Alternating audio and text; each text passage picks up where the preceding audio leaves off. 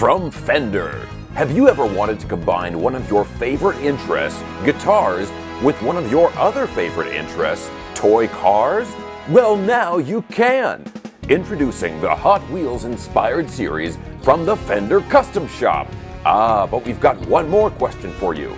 Have you ever wanted to spend so much money on a toy-themed guitar that people will question your sanity when you tell them how much you spent? Yes? Well then this is the perfect guitar for you.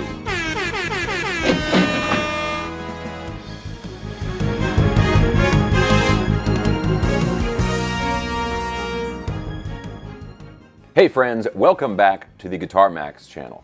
Okay, so have you guys seen this new Hot Wheels guitar series from Fender? So if you don't know what I'm talking about, or if you've just seen a headline or two on this, stick with me here because this is pretty crazy. And look, I just want to start off by saying that I really like Fender. I mean, they're a good company. They've got an amazing history, of course. They make really solid guitars. I love Strats. But honestly, I think if they had announced this new guitar series on April 1st, and they didn't do anything else differently, people would think that this was a joke. I mean, this is like, it's borderline satire. So I've got an article here on guitar.com that I'm going to go through with you guys that, just introduces these new guitars and explains what's going on. And we're going to look at that. And then I've got another article that has the price breakdown of all of these different guitars. And just to give you a hint of what's coming up, these guitars start at $12,000. And yes, the theme of this series of guitars is Hot Wheels, as in the little toy cars. And I don't know, call me crazy, but I feel like these are a bit overpriced. So let's go ahead and get into the article here. Now this is from guitar.com, and as usual, I'm going to have a link for this article down in the video description below. Now, real quick guys, if you like videos like this, of course, staying up on all the latest guitars and all the latest guitar news in the guitar universe, and you have not already subscribed, please consider subscribing right now. But let's go ahead and take a look at this. So here's the headline from guitar.com. Fender and Mattel partner for 16 one-of-a-kind custom shop Hot Wheels guitars starting at $12,000. Starting at $12,000. It goes on here. Fender has announced that its custom shop has partnered with Mattel, the famous toy manufacturer, for a collection of 16 one-of-a-kind master-built guitars, all with designs inspired by the classic die-cast Hot Wheels toy cars. The idea for the collection format came from last year's Surf Green with Envy collection, which saw the custom shop all working within the constraints of using surf green in some way. This time, the brief was to design a guitar around one particular Hot Wheels car. So each of these guitars is based around a particular Hot Wheels car. That's the inspiration for the guitar designs. They go on here. This is a quote here from Fender's Mike Lewis. "We're honored to be working with Mattel to bring this Hot Wheels collection to life. For years, we've taken a deep source of inspiration from the automobile industry, and with such a unique take on cars, Hot Wheels was always a dream partner. Each builder crafted their own guitar with world-class creativity, and we can't wait for people globally to see these collectible products." Collectible, I think, is the key word there. Now look, I don't want to speculate too much here, but when he says Hot Wheels was always a dream partner, I don't know, I feel like that's maybe a little bit of an exaggeration for the benefit of marketing here. But anyway, let's go on. Hot Wheels global head of design, Ted Wu, added, "The Hot Wheels team is thrilled to create such a special collection of guitars with the global leaders of musical instruments at Fender Custom Shop.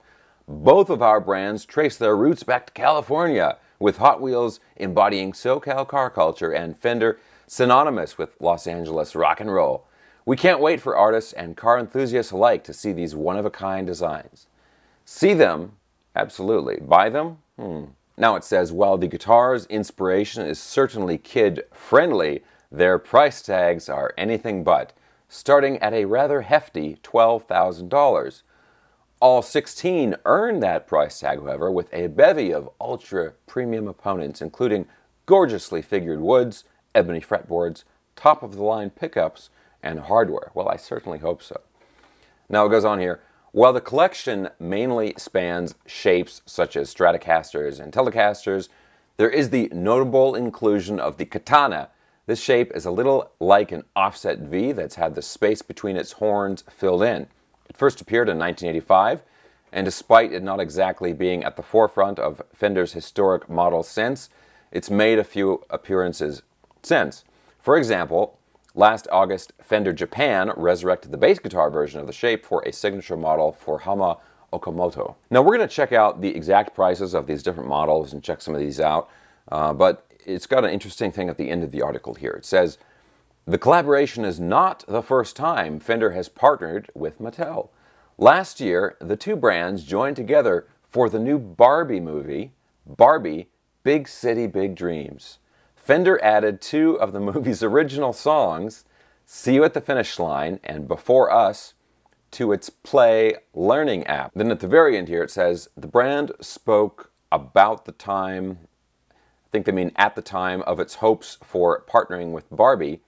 CMO Evan Jones said, we want young women to see they can be anything, whether it's a guitar player, songwriter, producer, or any other career in the music industry. So clearly, you know, making Barbie guitars is the only way to do that. Anyway, I have to be honest, I was not aware of the Fender Barbie collaboration. I missed that somehow, and I try to stay up on these things. Okay, but now let's look at these actual guitars. So for that, I'm going to go over to carscoops.com. They've got a really good article here where they really break down all these different guitars and the prices for each one. Now they've got an example right up on the top here, kind of a army green. You know, this is the you know, like a Flying Tigers paint job here. Hot Wheels, of course. Example at the top, and then you scroll down a little bit, and you can see that, you know, at least for the many thousands of dollars that you're going to be spending on one of these, it's not just the guitar, but you're getting, like, you know, a custom case, and you know, they've even got some special picks and a guitar strap. All of it matches, right?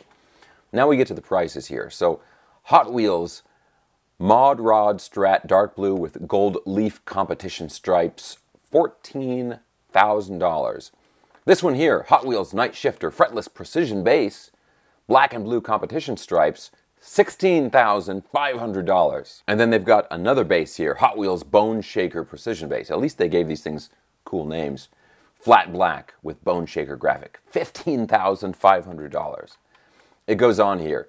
Here's a Tele, $14,500. Here's another Strat, $15,500. Another Strat, the Hot Wheels Bullwhip Strat, $16,500. And now a Tele, oh, this was like a bargain here, $12,750.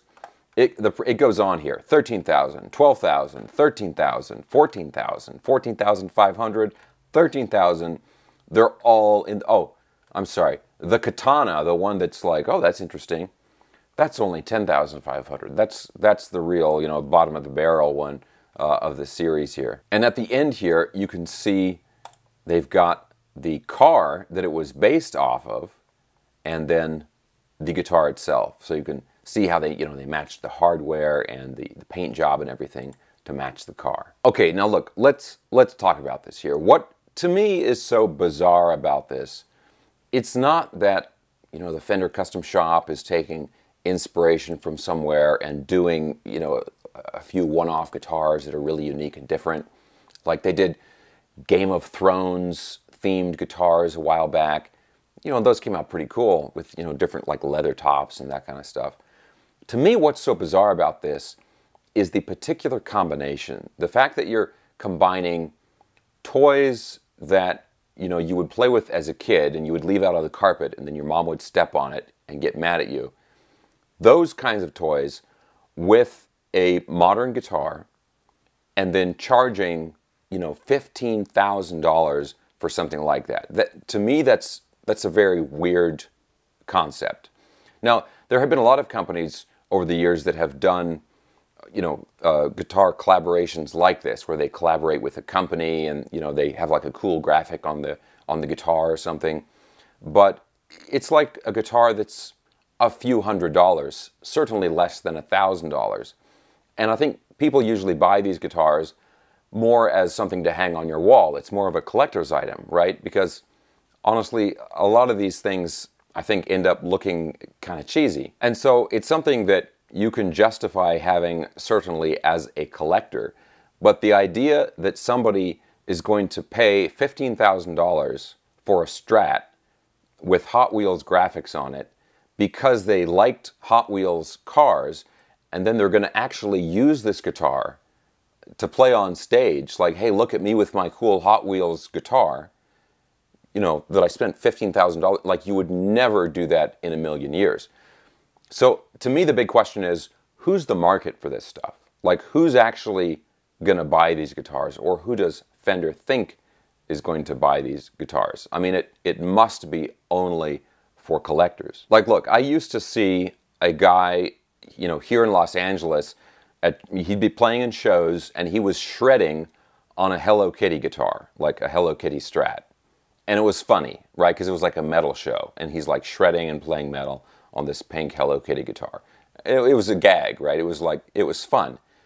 But he didn't spend $16,000 on a Hello Kitty guitar. And don't get me wrong, I mean, I'm not making fun of how these guitars came out. I mean, they do look pretty cool, and they're, you know, this sort of taking the inspiration, it led to some really interesting designs with these guitars, but the prices are just nuts. I mean, why go on Craigslist and buy a used Corvette when for the same money you can buy a guitar that is loosely based on a Corvette? But look, guys, do you think I have this completely wrong? I mean, what do you guys think about this? I always value my audience's opinion on these things, especially these news items. So I really want to hear what you guys think about this. Do you think I'm way off the mark here, or do you agree with me that it's just totally bonkers that they're putting this stuff out for these prices?